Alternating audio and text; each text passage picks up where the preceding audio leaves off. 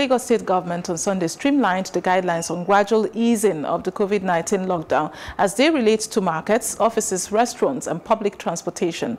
Addressing journalists at State House Marina, the state governor Babajide Sanwo-Olu said food markets would be allowed to open on Tuesdays, on Thursdays, and Saturdays, while non-food markets would open on Mondays, Wednesdays, and Fridays, all between the hours of 9 a.m. and 3 p.m. However, restaurants and eateries have their operational hours extended from 9 a.m. to 7 p.m. to enable Muslims faithful observing the Ramadan to buy food to break their fast in the evening. But they are only permitted to serve takeaways. Listen to this. Non-food markets will be open on Mondays, on Wednesdays, and Fridays. All other non-food markets will be open only on Mondays, Wednesdays, and Fridays. And I hope that this directive will be strictly adhered to. This is also an attempt for people not to rush out. This is also a case that we want to really slow down how people get into the activity, of the economy. We will continue to encourage people to work from home and people to have flexible working hours.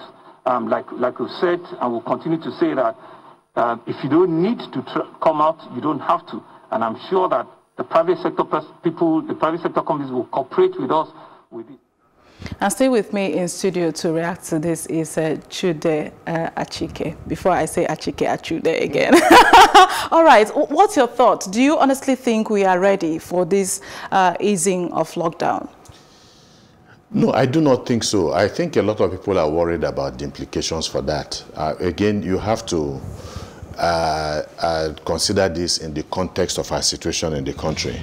I think that the government bowed, to pressure. Again, pressure that is occasioned by government's inability to provide adequate palliatives, for the citizens, and that in itself elicited all kinds of very negative, reaction and behavior from Nigerians. There was, the problem of insecurity and the fact that there was a noticeable defiance to some extent of the ban, on movements. And the reality is that even with the best, security infrastructure in place, government needs the cooperation of citizens for some of these orders to succeed. Right. Because if the people, and that means that people must buy into it. And I think that the very first, yes, they must see a need for it. And I think that the first week, second week of the lockdown, a lot of people understood. And it is not as if people still do not understand. But the reality is that people now have to navigate between the devil and the deep blue sea, between the dangers of COVID-19 and the possibility of starvation, And so I think that is what has brought people more, to the street, and that is what government has caved in. But it is not essentially because we have actually gone beyond the threshold that the government put in place.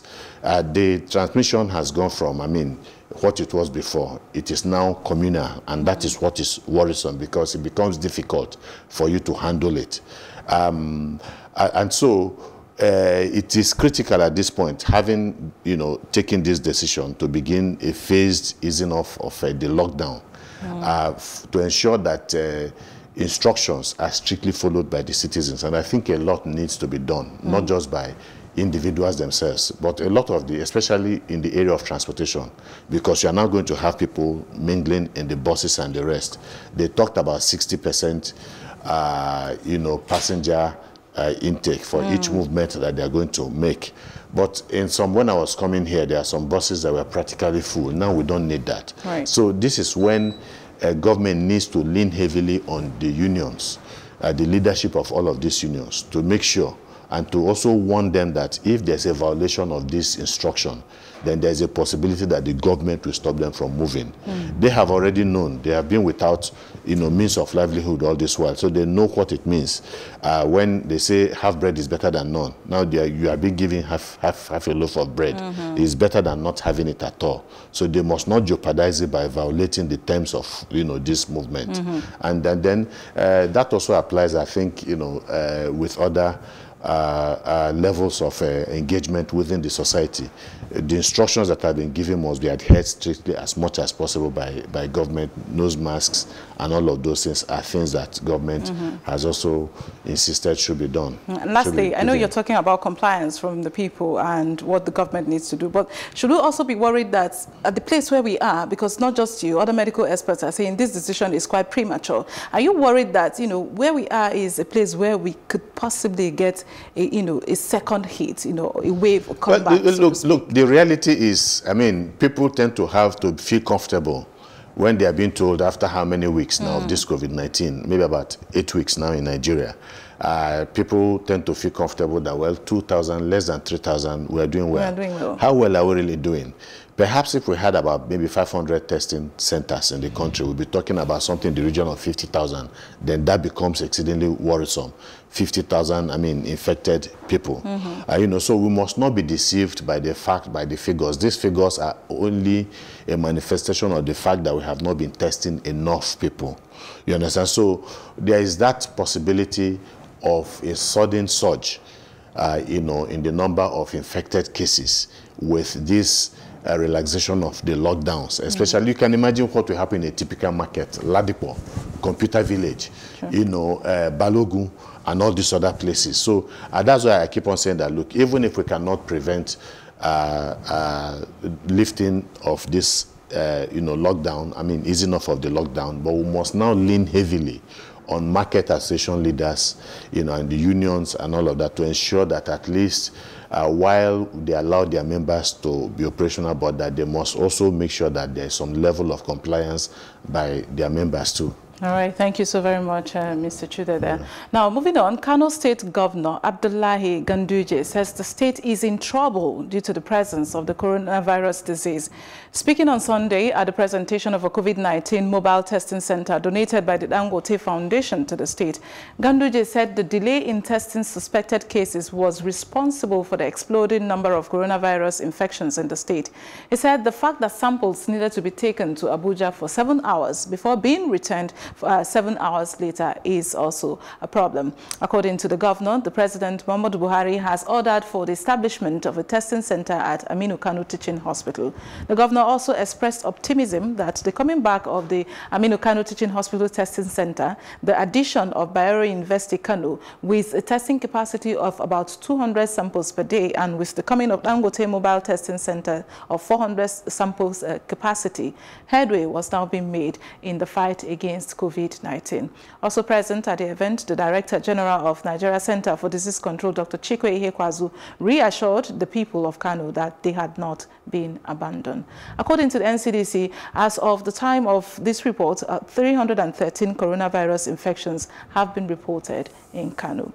Again, I'd like to pick your brain. I'm sure you see what is going on in Kano State.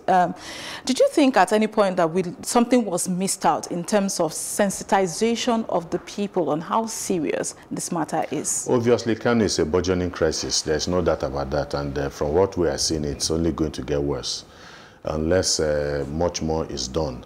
The reality, I think you hit the nail on the head. I think there was this lackadaisical attitude or approach by the government of Kano State for the issue of COVID-19.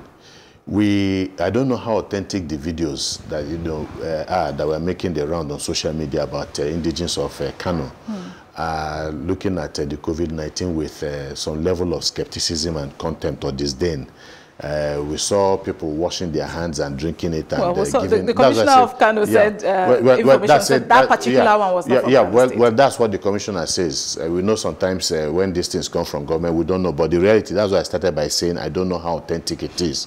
But the reality is that what that video itself also depicts the initial position or posturing of a lot of Nigerians about COVID-19, not just beyond Kano State, even in other parts of the country. There was this skepticism about it and all that. But beyond that, again, I think the government of Kano State did not embody the importance and the urgency and the critical urgency of the danger of this COVID-19. And so I think from the body language of the government itself, people took people took a few things away from the body language of the government. And so the government, I think, has just woken up. But it's almost too late in the day, but a lot of things can still be done. Now they have gotten a testing facility, in Kano State. So I want to believe that they need to do everything that has to be done to ensure that whatever it is, that this level of degeneracy in the spread of the COVID-19 can be arrested to a very, very large extent. It's better late than never, but I suspect that if they had done much more earlier, we will not get to this level where you are having as much as 15 cases being reported from Kano in one day. And like again, we are all saying, the fact that there is no testing, they don't have adequate testing facilities in Kano, perhaps is responsible for the low numbers that we're having in Kano. I think what is happening is much, much higher than what we are being told. So Kano, I think, has become, a melting point of this crisis, and so much more needs to be done. And I'm glad that the federal government, through the Center for Disease Control, are showing adequate level of worry and are doing things to ensure that it is curtailed.